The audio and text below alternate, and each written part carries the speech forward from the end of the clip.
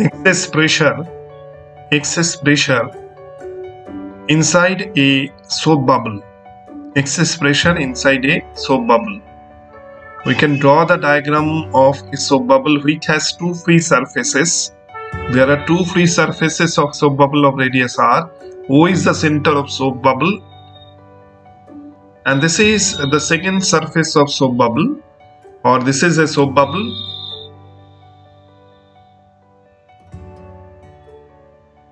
And there are two free surfaces, and r is the radius of soap bubble. R is the radius of the soap bubble.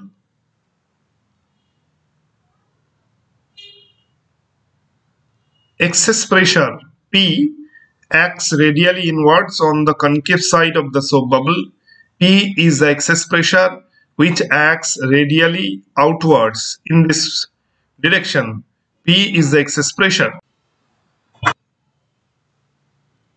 Excess pressure acts in all directions radially outwards on the concave side of the soap bubble in this way.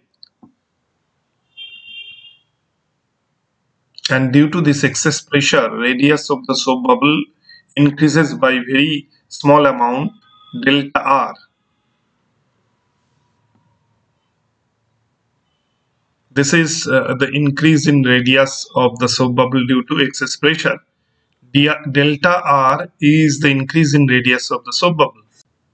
Let P be the excess pressure which acts radially out and on the concave side of a soap bubble of radius r, and S be the surface tension of soap solution which acts tangentially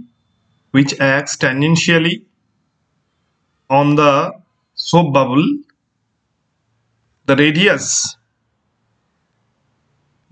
of the soap bubble increases. The radius r of the soap bubble increases by small amount, delta r, due to the excess pressure P which acts radially outwards.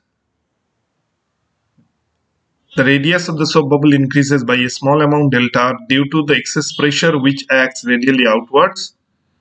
This excess pressure acts radially outwards and radius r increases by very small amount, delta r. This is delta r is the increase in radius. Therefore, work done by the excess pressure for changing the radius of the soap bubble, work done by the excess pressure for changing the radius of the soap bubble by small amount, delta r, is work done is a product of force and displacement of the surface of the soap bubble.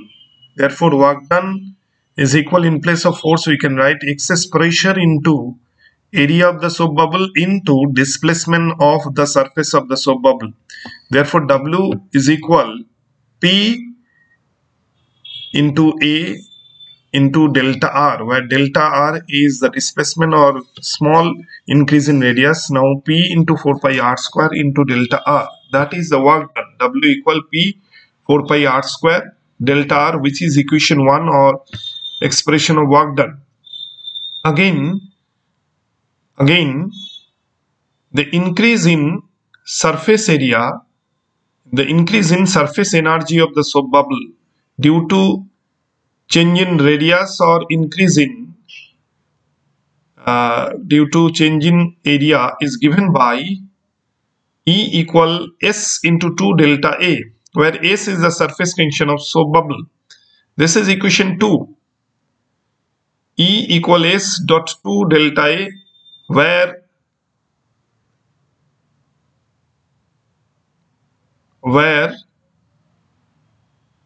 2 delta A is the effective increase in area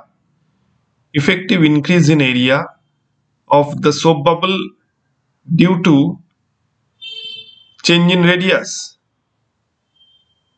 2 delta A is the effective increase in area of the soap bubble due to change in radius. As the soap bubble has the two free surfaces, has the two free surfaces along which soap solution is in contact with air, comma,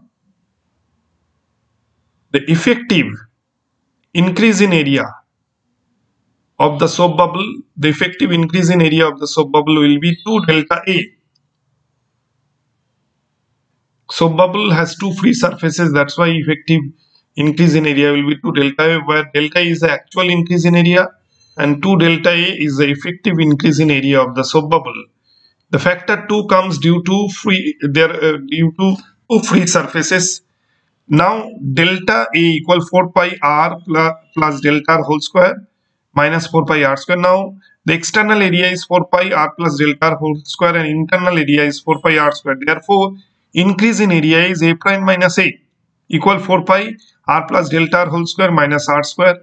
4 pi r square 2 r delta r plus delta r whole square minus r square. 4 pi 2 r delta r whole square. 4 pi 2 r delta r plus 0.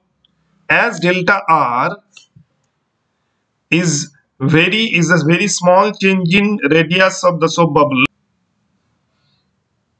delta r square can be assumed as 0. Therefore, delta A equal 8 pi r delta r. Again, E equal S dot 2 delta A equal S dot 2 8 pi r delta r. Therefore, E equals 16 pi s r dr. E equals 16 pi s r dr, which is the increase in surface area of the soap bubble due to increase in radius under the action of the excess pressure. As this increase in surface energy E is at the cost of work done W by the excess pressure, that's why you can write W equal E, or W equal, in place of W you can write P 4 pi r square delta r equals 16 pi s r delta r, or comma P dot r equal 4s. Therefore, P equal 4s by r. P equal 4s by r, which is the excess pressure acting inside a soap bubble. P equal 4s by r, where s is the surface tension of soap bubble. Now excess pressure P acts radially outwards on the concave side of the soap bubble, and surface tension at the point B acts along the tangent BT1. Surface tension S acts at an angle theta along the tangent, and rectangular component of surface tension S, that is S cos theta, acts inwards and excess pressure P acts outwards. Due to excess pressure, radius increases and surface tension S acts tangentially, and soap bubble has a tendency to acquire minimum surface area due to surface tension S.